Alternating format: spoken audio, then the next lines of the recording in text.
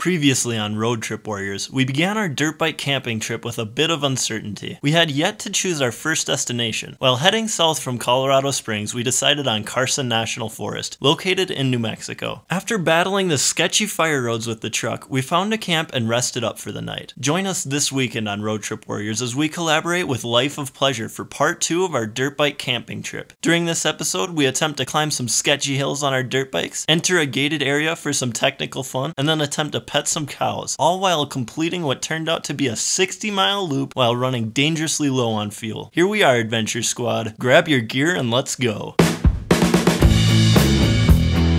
We wake up after the first night of our trip to a brisk but sunny morning. We catch some fresh air off the river next to our camp before kicking our bikes into gear.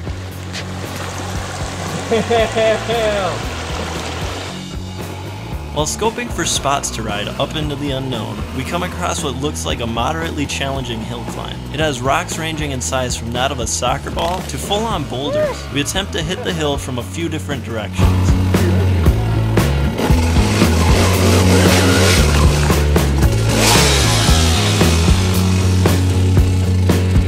Dude, this one's a challenge. Holy shit, rocks. After several attempts, we decide to save our energy for the terrain to come. That took a lot of energy. Oh, yeah, it does.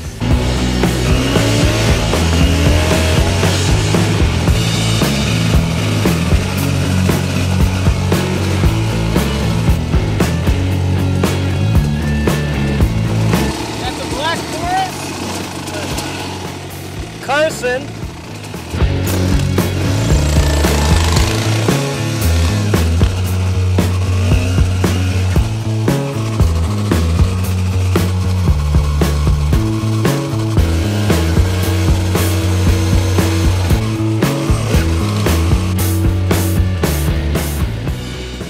We continue on and find some rocky hills to climb. Let's see what we got.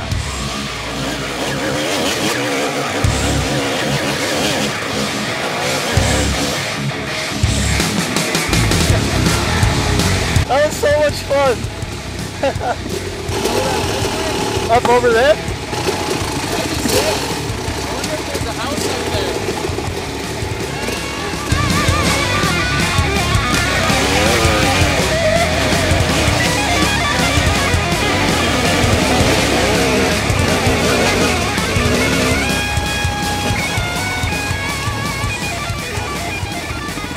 There's cactus all over. Rim around this, kind of follow that ridge. Yeah. Follow you. Hey.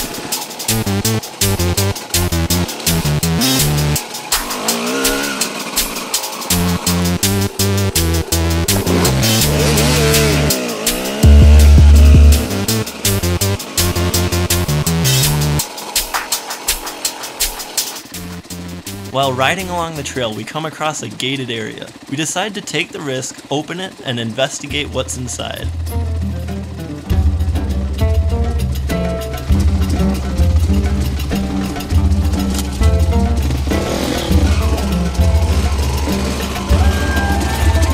wonder where this goes. I don't know.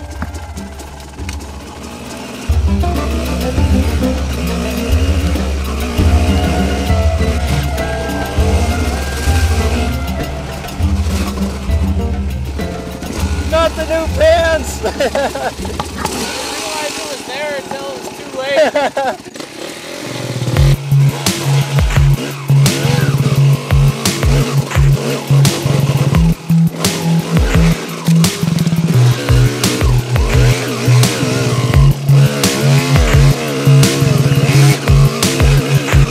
Woo! I hit a big ass rock and a log. I chased the deer up here. Oh really? Yeah, these hill climbs are fun. Fuck yeah. This looked way too sketchier from back there. Oh yeah, it's like nothing. Let's do it.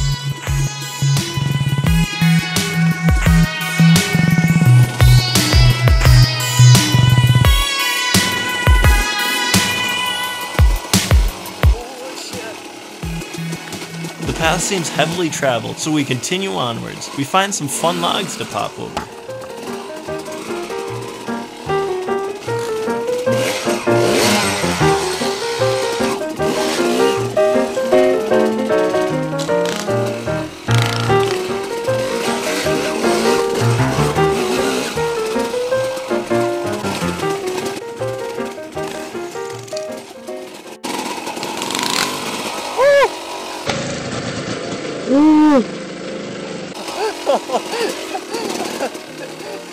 You good? Yeah. Were you recording? Fuck yeah. Good. Jesus. That was awesome.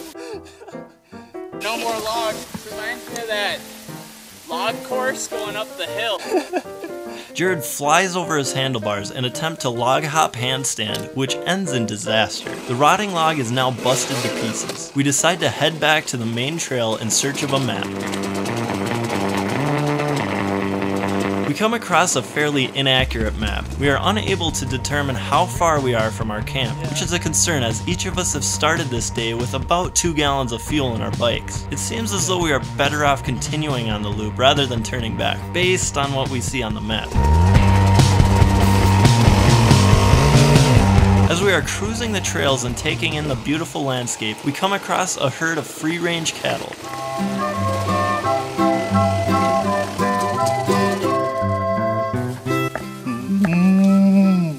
We attempt to get close enough to pet them, but they're spooked very easily. Maybe one day we'll successfully pet a cow. Let's get back to the trail.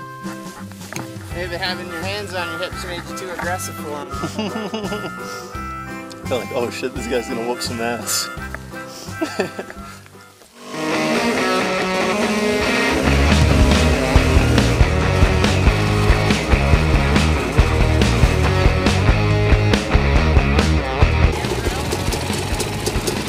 I think it goes in and stops.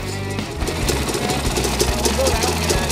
I only have like a half gallon, maybe 3/4 of a gallon.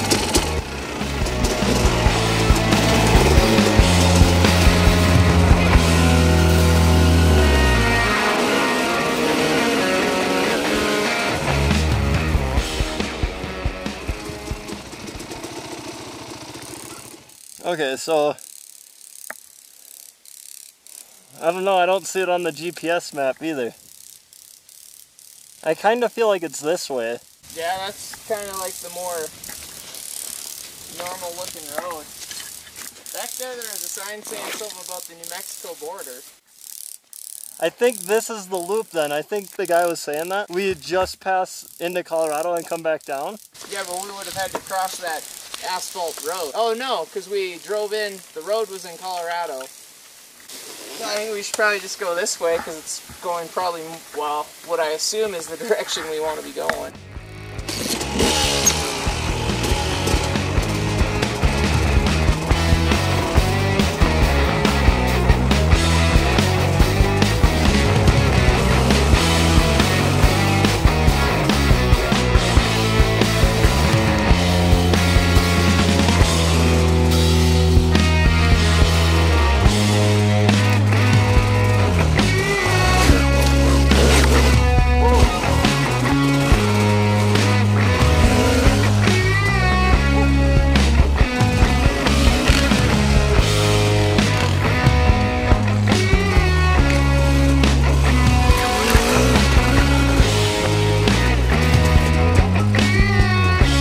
Dude, I think what it is, so like that first map we looked at, it was like, oh, that's only 4 miles.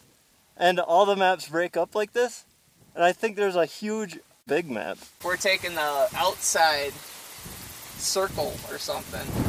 So they're just showing you what the wilderness section is like.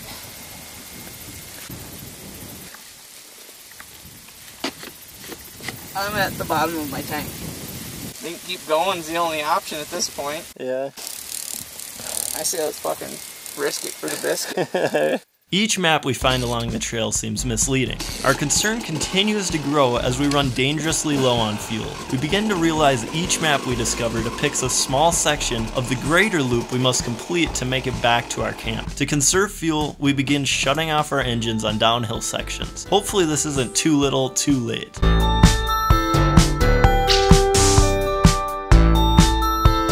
As day 2 grows sketchier and sketchier, our batteries begin to die. A dead phone, a dead camera, low fuel. This sounds like a recipe for disaster.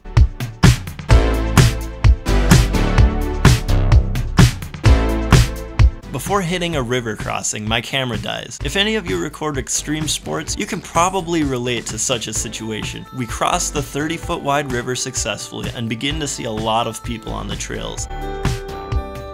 Thank goodness. We finally recognize a sign leading to our camp. We made it back to camp with no fuel to spare. What an adventure, and it's only day 2 of the trip. Now let's head to our next location, Flagstaff, Arizona.